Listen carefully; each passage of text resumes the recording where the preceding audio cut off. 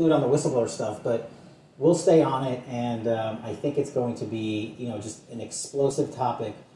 I don't think you've seen any real damaging information yet, and that's scary, right? Because to me, this is very damaging. But when you put it in perspective, you're going to see so much worse information.